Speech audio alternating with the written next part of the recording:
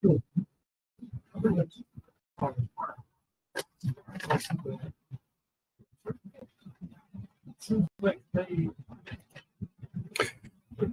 to go ahead and get started.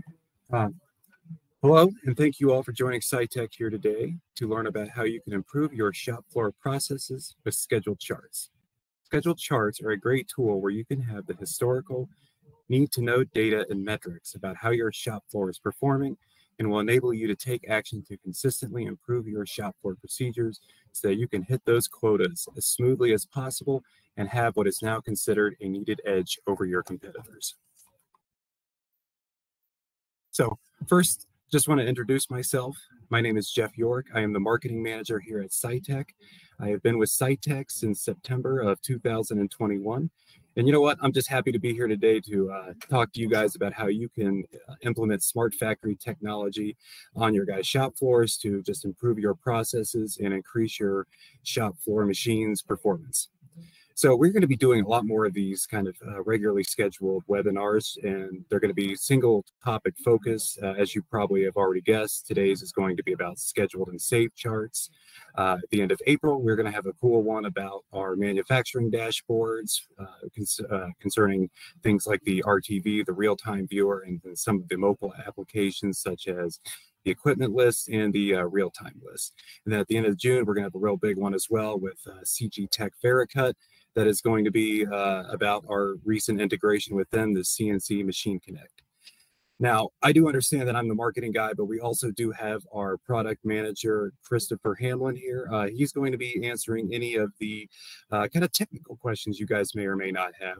So there's a little HUD on the left side of your screen where you can ask a question. And then at the very end of this webinar, Chris is going to be answering those for you guys. So kind of without really any further ado, we're going to go ahead and jump right into the material of all this. This is not going to be too long. It's going to be about 20 minutes.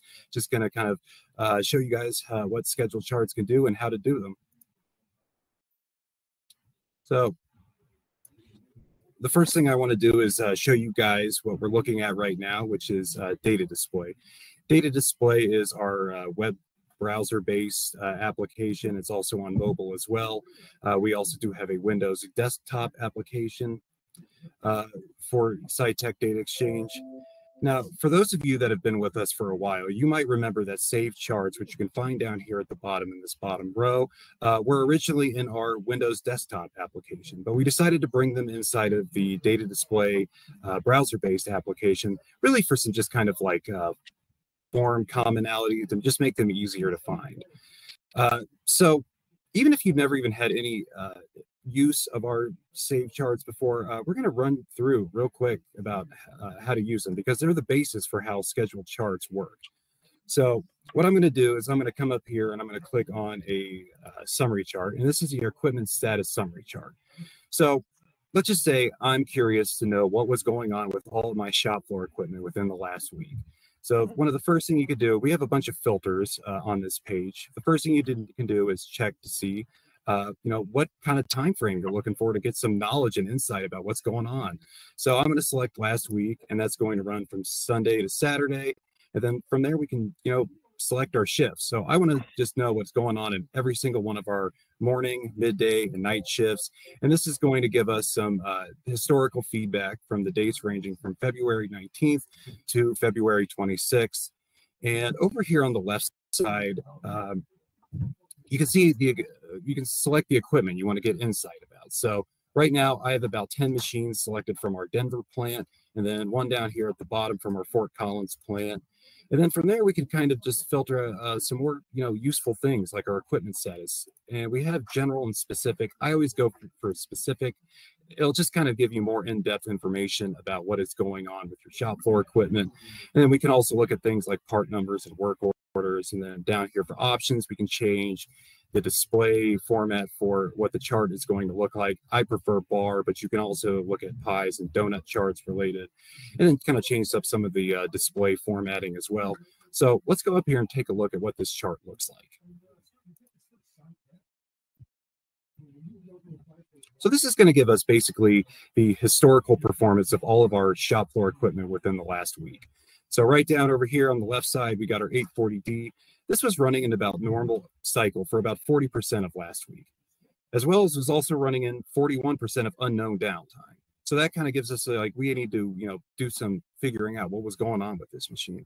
And there's some other things that you can see over here on the right-hand column. They're color coordinated for machine statuses. Then you can see these displayed over here. So we have some breaks, we have some quality issues, we have some tooling and some tooling changes. So let's go back out to the screen. Now let's just say I don't want to have to go through that entire process every single time. I want to know what happened within the last week of, what happened with our shop floor equipment. So I'm going to scroll down here to the bottom, and now you can see that we have save chart options. So let's just say I want to save this chart so that I can always have access to what happened in a specific time frame. So what I can go up here and do is just say last week for the title of it. And then underneath that, we can have the description. I'm calling it ESS just for the acronym for Equipment Status Summary Chart. I always put the chart type in the description. Now, when I hit save and we go back out here to our launch pad, we will see that save chart populate down here. So now that we know how to build a save chart, let's talk about how we can schedule that save chart. So I'm going to click on this one right here that I already made. This is a yesterday day shift chart. It's basically the exact same chart that we were looking at before. It's an equipment status summary chart, but this one only just goes over the previous day. So let's go over here and click on the filters. Now I'm going to scroll down here to the bottom, and you can see now that we have our scheduled chart options. So right now, the first thing you want to do is just to make sure that that is enabled. And then the next thing you want to do is you want to know who it's going to be sent out to. So this user is logged in as who is the logged in user. So that would technically be myself. So I would email this to myself. But let's just go with a company group. And right now I have this as all data exchange users. So we have a bunch of other different options inside here for user groups. We have administrators, we have all data exchange users. And if you're one of our silver or gold licensing members, we also have our ODI users, reporting managers, and supervisors. There is no limit to the amount of users and or user groups that you can have for Scytec data exchange. So the next thing I want to do is just say, how often do I want to get this sent to myself? So I'm going to click on daily. You also have weekly, monthly, or quarterly. So I also have Monday, Tuesday, Wednesday, Thursday, Friday, basically every day throughout the working week. And the reason why is let's just say that I have a production floor meeting at, every morning, 8:30, and I want to send this to myself, and you can do that right here at 7:30. The reason why I want to have it sent to me at 7:30 is that'll just give me ample time to, just be up to date with what is going on with my shop floor.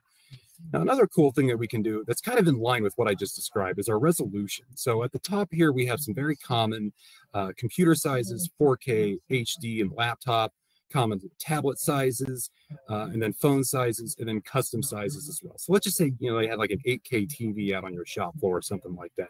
It doesn't matter, big or small, we can fit it on there and make sure that you guys are getting your schedule charts displayed exactly how you want them. So I chose phone for that specific reason. If I could get that sent to me, while I'm letting the dog out or having breakfast or something like that, every morning to prepare for my, production meeting or anything. So once again, you hit save. You'll see that up here that the scheduled chart was scheduled successfully. So now what I want to do is kind of just go over some good use case scenarios for everything. I'm going to switch back over here to my PowerPoint.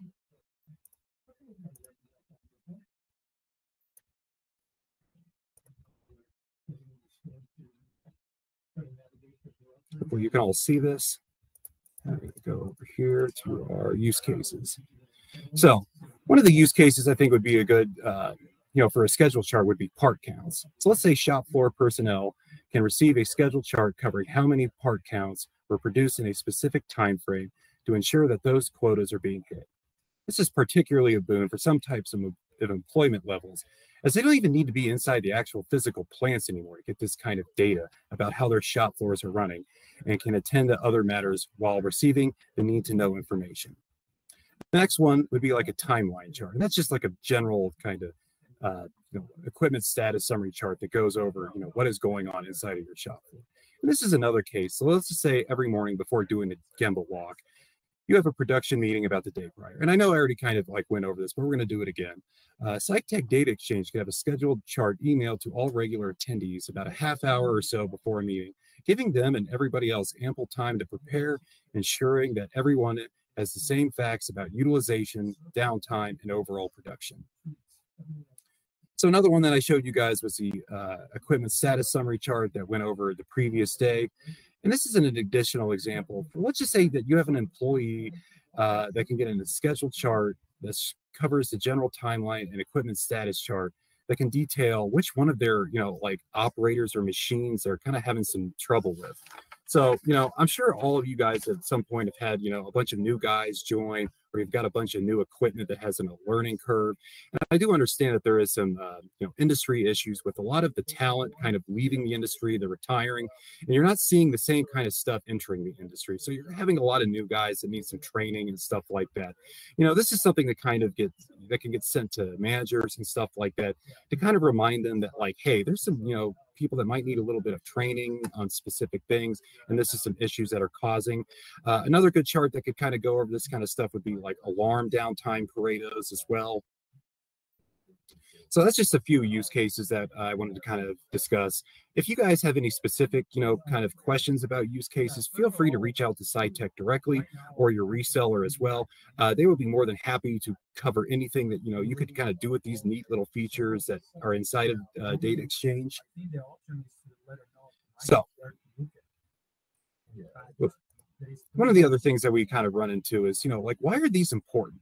So now that we've seen a bit about scheduled and saved charts, a common question we get is, like, why are these important if we already have all these great manufacturing charts and dashboards within Scytec Data Exchange? So one great aspect of scheduled charts is that it's another form of notification. Data Exchange prides itself on giving operators and end users tons of different uses for notifications. We have text, SMS, email, and Microsoft Teams notification. And if you're on our silver or gold licensing level, we also have a flashing ODI screen for your operators and everything. This helps you get the chart in your inbox, and it can kind of serve as a reminder to look at the data that you're seeing in real time, and it can complement that. Dashboards are great. They're extremely feature rich. They provide a lot of value, but a chart showing up in your inbox kind of complements all that by providing data that you need to know. And may also serve as a reminder just to glance up at some of that stuff as well. So another advantage of scheduled charts is that employees can get charts sent to them without really even needing to learn anything about Data Exchange itself. Data Exchange is something that we look at as a complement to your, the processes that you guys already have in place. It is not meant to be something to feel like another tacked on routine or anything like that. It's supposed to be implemented kind of painlessly and seamlessly. And, this can, allow your operators and your other personnel on your shop floor to really just kind of get back to their day-to-day duties, while also, empowering them to get other things accomplished and to, make sure your shop floor is just running as lean as possible. So one of the other things I want to talk about that's basically another cool little feature inside of our data display application, as well as the desktop version, is a reporting application for everything. So let's just say, and I know that I'm the visual guy here. I'm kind of like the office artist and everything, but I do understand that I'm talking to a lot of engineers, and that, you guys lean a little bit more logically and numerically based than what I do. So let's just go back in here into Data Exchange. Just a second.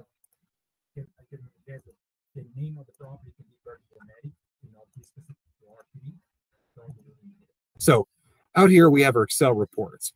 These are basically what the saved charts are, but they can come inside of an Excel document that if you see this little icon up here, basically everything that I just ran through, if you go up here and you click on this icon, you will see exactly what was there previously. All right, let's go back, and that's kind of really all I got for you guys today. I'm going to go back to my PowerPoint here, and we're going to discuss some of the upcoming webinars. Now, I did bring these up earlier, but at the end of April, we are going to be having a webinar about our manufacturing dashboards. If you guys have used Data Exchange before, we're going to go into some deep dives about how to properly use the RTV real-time viewer, and as well as some of the things that you can do with the mobile applications with the equipment view and the equipment list. They're basically just like a real-time display of what is going on with your shop floor equipment. And then at the end of June, we're going to have a real big one. We have a webinar concerning the data exchange integration with Scytec Vericut. We have our module in there now called CNC Machine Connect. It can basically, like let you know what is going on inside of your machine at all times via Vericut. And then with the release of Vericut 9.4, we're going to have a live streaming feature in there as well. You guys are not going to want to miss that. So from here, I am going to let Chris take over. Chris is our product manager. He is going to be answering any of the questions that you guys may or may not have about the scheduled charts that we went over. Chris, are you there? Can you take over? Yeah, I'm here. I won't take over the meeting or anything, but I'll just do some talking here. So we had a couple questions come in. And let's see here. Just kind of scanning through. So do the charts have to be scheduled from a browser on a PC, or can that also be done from the phone app? So the charts, the new feature with the scheduled charts can be saved from and scheduled from the mobile apps as well as from the browser. It's not a feature that is included in in the data exchange client.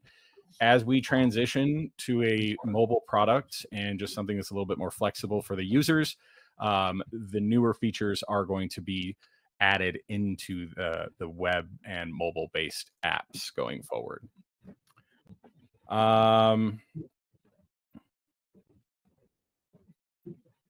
kind of answered the second question with that first answer, but you mentioned that saved charts can only be accessed in data display and not in the desktop application. Why is that? And again, it's just commonly used functionality, such as charts are being moved into the browser and mobile apps to make it easier to access them. So everyone, so they all can be accessed from a variety of different devices. So we're not just using, again, the desktop application to do that. There's multiple devices that have the ability to do that. And let's see, what format are the charts when received by email? They are in a PNG file, which is an image file that just show up as an email attachment. So they're not included in the body of the email. They are an attachment, and you just click on them and and then it'll open up that image and show you the chart that was requested. This can also be forwarded to anyone on your team. So that makes for nice and easy distribution of that chart to anyone that did not receive it from the scheduling.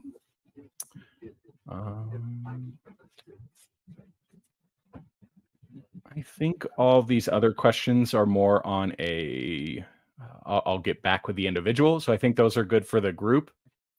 If anyone else has any questions right now, feel free to chat in the Q&A box in the left. Otherwise, I think I am done. Oh, hold on. Two just popped in here. Is it possible for the report to be sent via text? Or does it have to be an email address? So we should be able to send it should be able to send by text. You can work with our support team to help you set that up. We basically just need to know what the text conversion is so that it just gets to the right provider. So it's usually, like, for example, if you have Verizon, it's your phone number at vtext.com, and it'll come in the same way as the email. So you'll see the attachment. So if you'd like, just go ahead and reach out to the support team. You can do that at either support@scytec.com or dxhelp@scytec.com. Those are our two support addresses. They'll get you to someone to assist you with that. Chris, there actually is another question I think I can just go ahead and answer for everybody. This came from Miss Sarah Forbes. Yeah, so if you guys are registered for this, within about 5 minutes or after this ends, you will get a video recording of this, as well as even the people that didn't show up. So let's just say, you do want to attend one of these coming up here in the next couple of months, but, you can't necessarily attend it, you will be getting a video recording of all these. They will be sent to your inbox. And if you have Microsoft Outlook, they will probably be going to the other folder. And if you have something like Gmail, definitely check like your promotions or spam folder. Yeah, that was the last question that I had. So that was it for me. If anyone else has any questions, again, we can reach out to the support team here. If something comes to mind later, or if you are watching the recording of what Jeff just did, you can reach out to the support team with any questions as well. All right. Well, I think that about wraps it up. Thank you all again for joining us here today. We appreciate it. And if you have any more questions, like I said, please feel free to reach out to Scytec directly or contact your reseller. Other than that, you guys have a wonderful day, and thank you for being here.